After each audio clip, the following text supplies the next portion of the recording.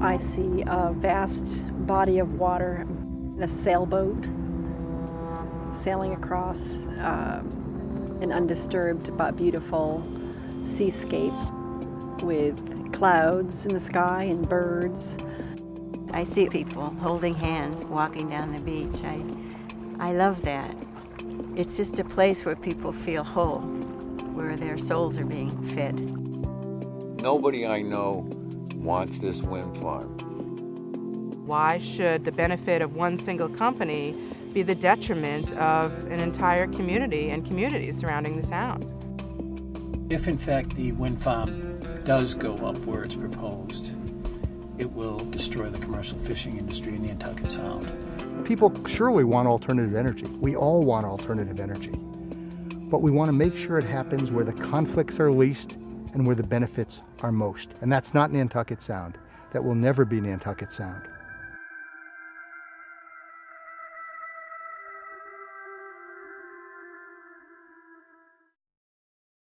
What many people don't realize is the mass and scale of what we're talking about in Nantucket Sound. We're talking about an area the size of Manhattan Island, 25 square miles. We're talking about turbines that are 440 feet tall, each of them 100 feet taller than the Statue of Liberty. The blades alone, the size of some of the tallest monuments on the Cape and Islands. We're talking about a building, a transformer station, roughly 8-9 miles offshore, that will be one of the largest buildings on the Cape and Islands. So the mass and scale of this kind of a project is industrial development.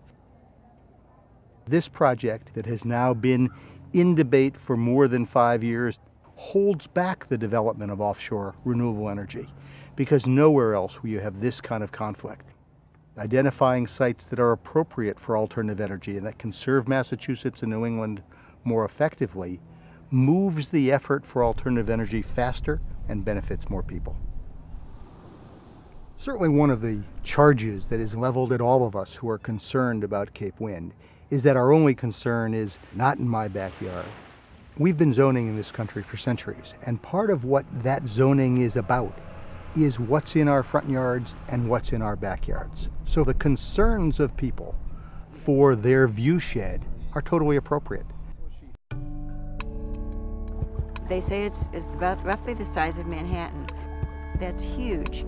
So if you plunk that down into this beautiful water, without the buildings, but with 130 towers, it's mind-boggling. It doesn't belong here. It'll be so disturbing to the wildlife that's under the water, that flies above the water, not to mention all of us that get peace and appreciate the beauty of this place.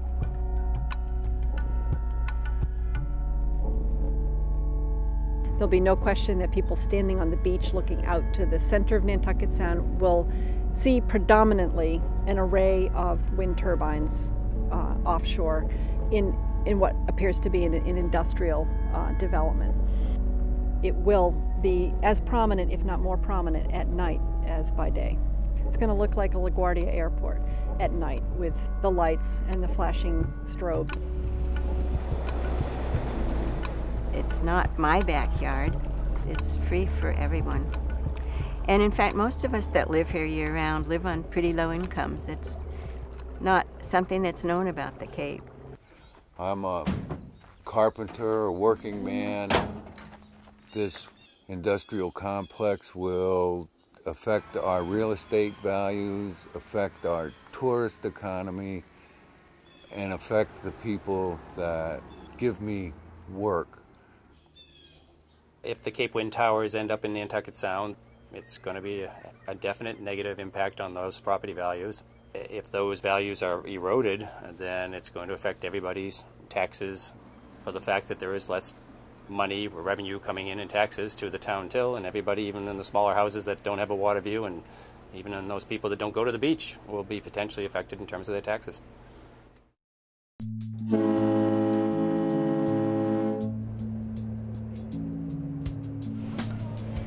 Tourism on Nantucket is our livelihood. It is the base of our economy. Easily 75–80% of our economy is tourism based.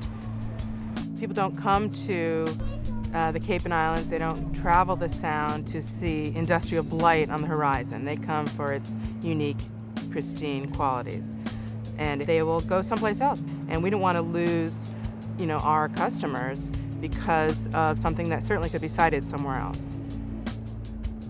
A study with the Beacon Hill Institute suggests that as little as a 3%, 2 to 3% change in tourism costs over 2,000 jobs, has impacts of millions and millions of dollars on the economy.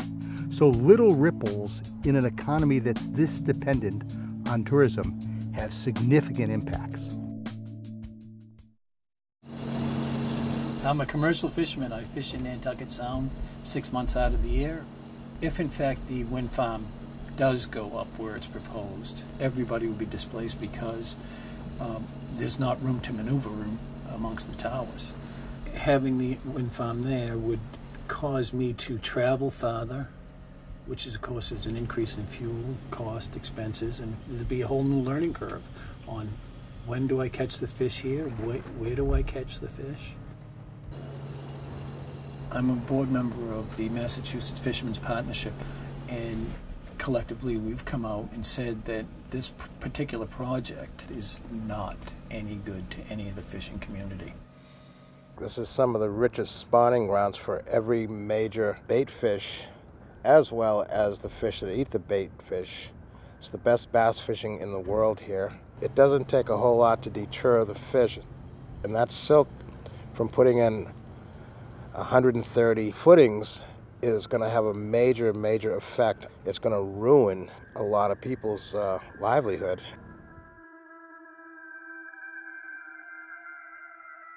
Common sense dictates that if you stick these things out here and there's traffic compression and a lot of people coming in closer proximity to each other out here in the Sound, that something's going to happen.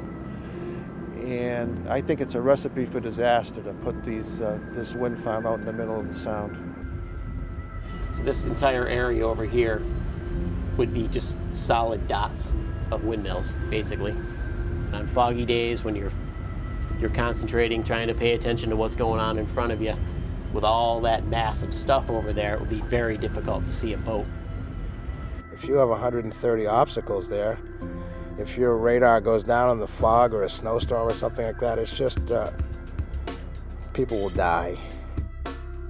The airports have safety concerns about clearance. They have concerns about radar interference potentially. And then there's the search and rescue component. In the last 3 years, there have been 3 vessels that have gone down on or near Horseshoe Shoal that required search and rescue response that would not have been able to take place had the turbines been located on Horseshoe Shoal. What frightens most people is the prospects of this being a very, very costly proposition that would be essentially subsidized by the taxpayers, and I don't think we can afford to do it in such a super sensitive place. The critical project cost is the capital, the investment to build a wind farm. The cost of trying to build a wind farm has more than doubled, probably even tripled in the past few years. Recently, a project off of Long Island was canceled because of escalating capital costs and because it would need 29 cents a kilowatt hour in the wholesale market to be a viable project. So compare that to the average price of wholesale electricity in New England, around 6.2 cents a kilowatt hour. We still haven't seen all the costs for upgrading the grid. I mean, we certainly have a transmission cable coming ashore.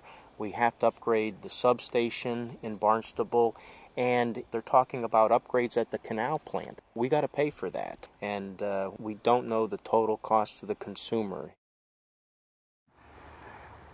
I think wind power is a good idea, but it's incumbent upon us to make the choices of where we build projects and where we can build them large enough so they can have significant impact on our fossil fuel use and our needs for alternative energy. It's not going to be producing power around the clock. No one knows when the wind is going to blow, and if it doesn't match demand, there has to be backup power. And plants like Canal Electric or Brayton Point or nearby backup power plants can never be shut off because when the wind stops, they need to be tapped. If we could reduce our future demand by conserving electricity, we wouldn't need as many power plants.